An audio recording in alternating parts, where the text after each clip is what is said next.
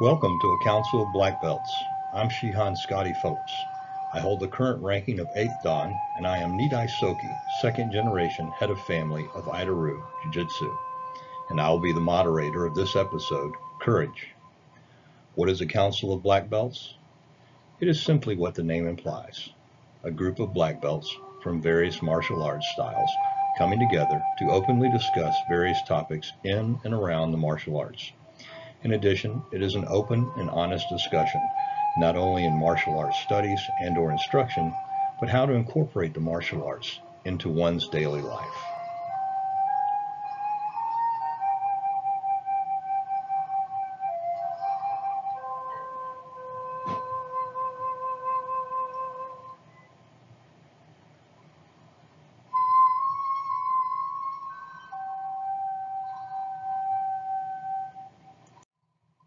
Our topic of discussion today is courage.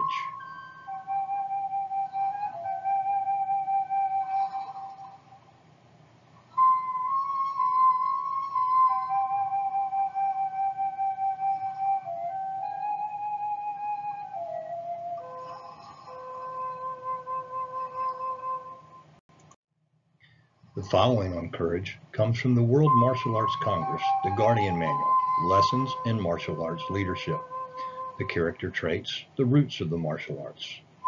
Lesson, courage. Definition, mental or moral strength to venture, preserve, and withstand danger, fear, or difficulty. The ability to do something that frightens one, strength in the face of pain or grief.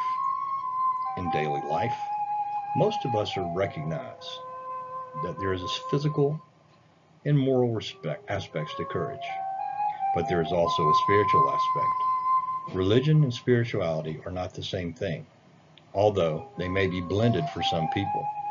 Spiritual courage may be described as not allowing yourself to be forced to do anything that compromises your personal spiritual well-being, growth, or development.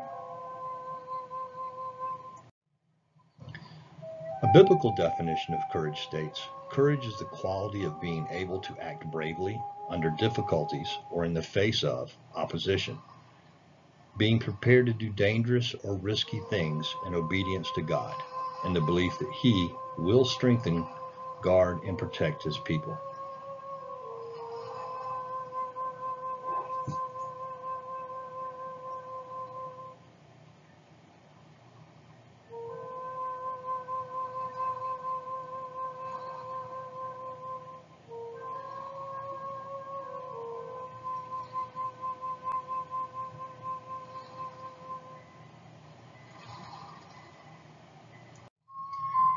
Courage in the Japanese culture. Courage lies at the very heart of Japanese culture. Japanese kanji expresses courage, yuki, dokyo, which loosely translates to the ability to surpass anxiety without fear, even in the event of danger, difficulty, or misery. Dragonflies is a symbol of the Japanese samurai. The Japanese samurai honored the dragonfly in many ways. In the 17th century, high-ranking Japanese lords used dragonfly-shaped helmets so they could be easily identified on the battlefield. The dragonfly image was often emblazoned on the hilts of swords, breastplates, and arrow quivers, because dragonflies were thought to be fearless, swift, and courageous. They were believed to bring soldiers strength and protection. The dragonfly was known as the victory insect because it would quickly advance towards its target and efficiently kill a pest without hesitation or retreat. In a Japanese legend, an emperor had a horsefly bite him on the arm while out hunting. Before the horsefly could bite him again, a dragonfly swooped down and ate the offending insect. The emperor was so impressed by the dragonfly that he named the region he was in Akutsu no, or Dragonfly Plain.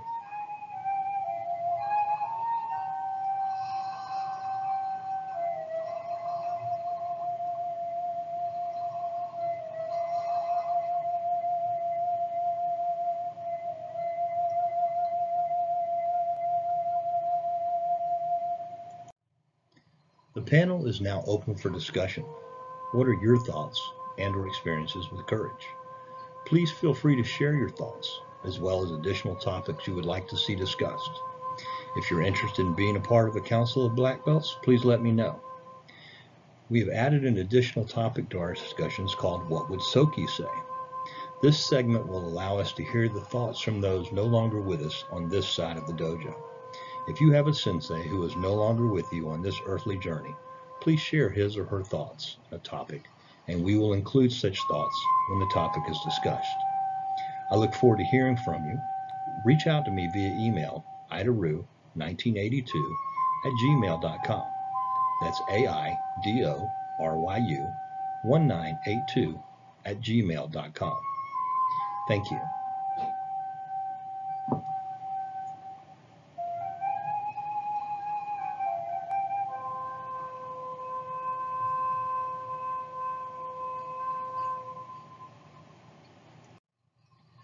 Our first thoughts come from Grandmaster Richard Hackworth.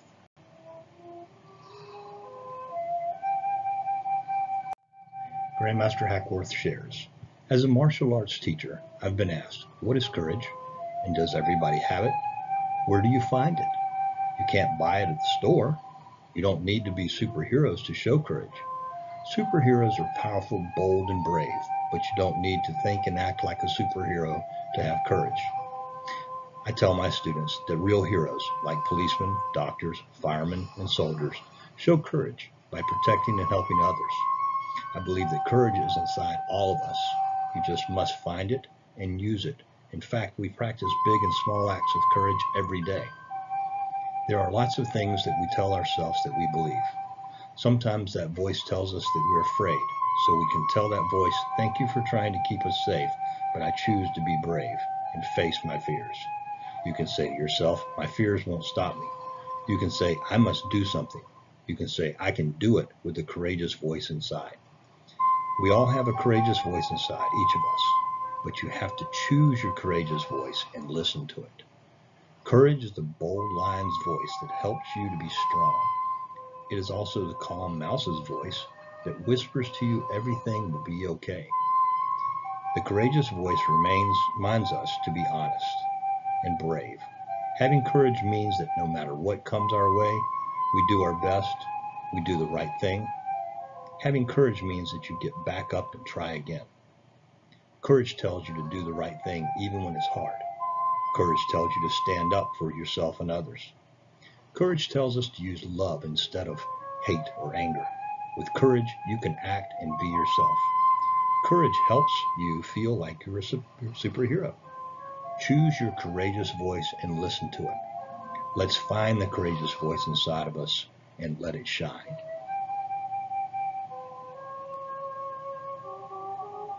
Thank you for your thoughts, Grandmaster Hackworth. Next, Sifu Keith Fanning shares his thoughts on courage. When it comes to courage, there are so many different views and opinions on what courage actually is. A lot of people go to the fighter or warrior when they think of courage. I personally went to an image of a friend who was battling cancer. He had the courage to face every day and not grumble or look for pity. He went and got his treatments, knowing that he would be sick for a few days. And he did this with courage. I also remember looking at the 3 steps into the ring on my first fight, and my master telling me that it takes real courage to take those 3 steps. So I have a varied opinions on courage when I first got asked to do this piece. I want to focus on the fighter side though, as I have more experience there, not only as a fighter and competitor, but also as a coach and a mentor. The lion inside is filled with courage, and the child inside is filled with nervous excitement. It's combining the two and making your stance on the fight and putting your faith in the training of your coach that you have done enough to win. It also takes courage to face your opponent in defeat and pay your respects.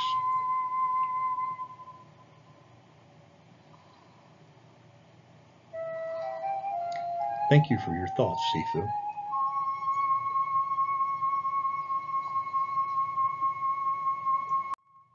Next, we hear from Dr. R.W. Stone and his thoughts on courage.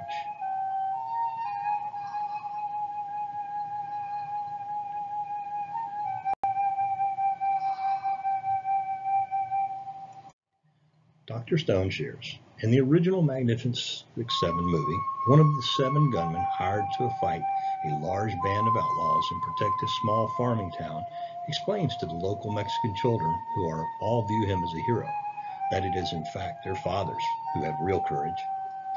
He's fighting against outlaws who outnumber him 10 to 1, yet admires the farmers for having the fortitude to withstand nature, long hours of backbreaking work, starvation, and deprivation to provide for their families. That's his real courage, he explains. I have never had this kind of courage. Physical courage is certainly admirable, but if you examine it closely, you will see that in such instances, the hero usually had some level of training to condition their mind and bodies to face the threat.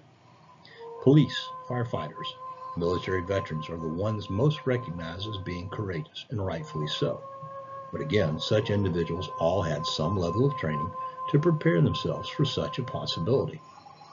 Most of us are terrified of the thought of being in a burning building, but once a fireman learns how fires react and how they can protect themselves from fighting a fire, it becomes less of a fearful act. In like manner, the martial arts provides repetitive training against physical and moral threats that helps condition students to prepare for the time when such a situation might arise. Having someone throw a punch at you might be intimidating to the average untrained person, yet after practicing defenses against punches for some time, the thought of being attacked becomes less frightening. The more you understand something, and the more accustomed you become to dealing with it, the less frightening it seems. Ask the average person about courage, and they will mention such physical acts as facing an armed gunman to rescue someone, or will use the example of someone who sacrifices himself to save another, such as a soldier who throws himself on a grenade to save their comrades. Again, these examples would absolutely be correct, but it isn't all there, is the notion of courage. When my daughter was younger, she asked me about my profession and asked what it took to be a veterinarian. She was surprised when I answered that it took courage. She was puzzled until I explained that at one time or another, everyone has heard the expression, the courage of one's convictions. Acting in a moral manner or refusing to compromise ethical principles when no one is watching can take a great deal of intestinal fortitude. Sticking to your principles in the face of public criticism, personal attacks, or the threat of economic damage is something that can weigh on both mind and body. It takes a lot of courage sometimes to stick to your guns. Rich businessmen aren't the only ones who get ulcers, acid indigestion, or hair loss from worry.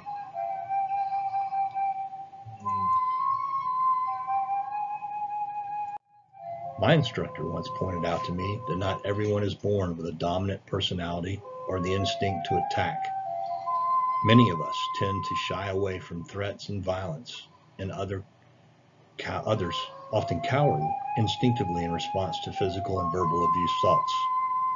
Just as the military trains and prepares their troops by exposing them to simulated threats, the martial arts trains its pupils to gain courage by exposing them to repetitive physical drills and by explaining the details of attacks and defenses. Again, when you understand and are familiar with something, it becomes far less frightening. Perhaps more importantly, however, are the tenets of the martial arts. The development of an indomitable spirit and the concepts of integrity and perseverance are equally as important in developing personal courage. The inspiration of my instructor, who has shown up to teach class for years despite physical and personal issues, has been indescribably important to me.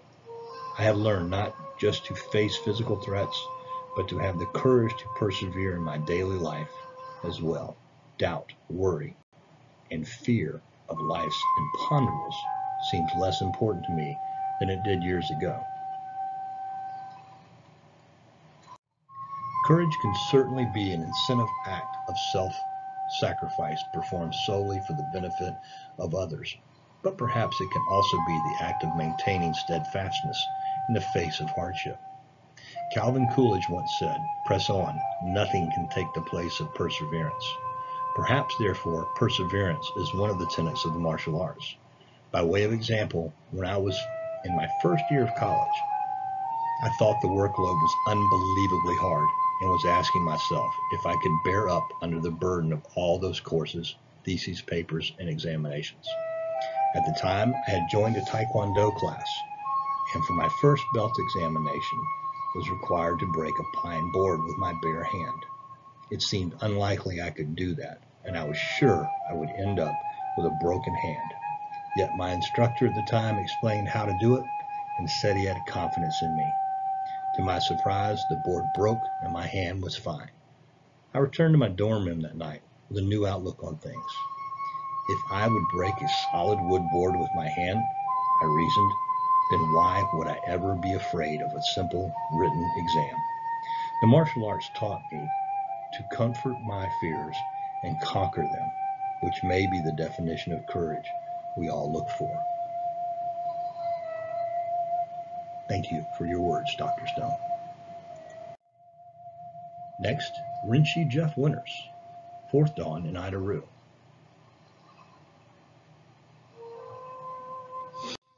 Rinchi Winters' thoughts on courage. Part of being courageous is knowing your limitations. Never confuse courage with aggression. Sometimes being courageous is doing nothing. Peace and courage go hand in hand.